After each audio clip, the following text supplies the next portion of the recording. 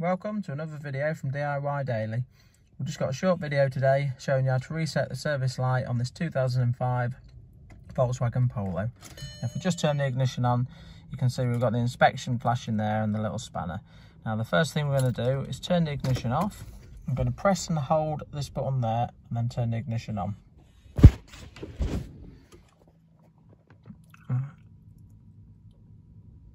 Now release the button and turn to the right. Now that should have reset. If we turn the ignition off, back on again, you can see the warning light's gone now. It's a nice, quick, easy one on them. Thanks for watching. We'll see you next time.